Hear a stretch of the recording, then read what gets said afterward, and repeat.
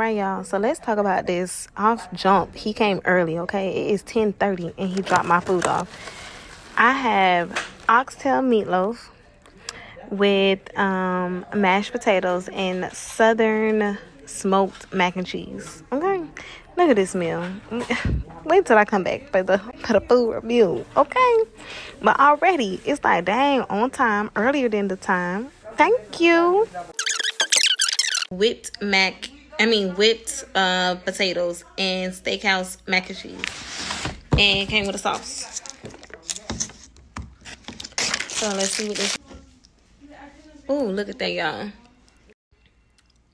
I've never had a meatloaf oxtail.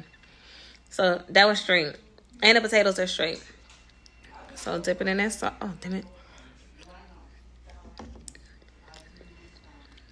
That was good. Now mac and cheese. Y'all know I love mac and cheese. So let's see what it's hitting on. This does look like it may have a little bit of pork in it. Damn, I probably should have told him I don't do pork like that. But bacon I can do. But let's see. It smells good.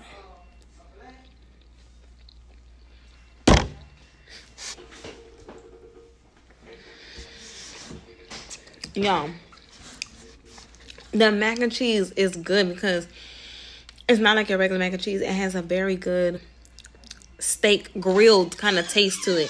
So I don't really even know if that's bacon because the way that flavor is giving off, it's not giving off bacon.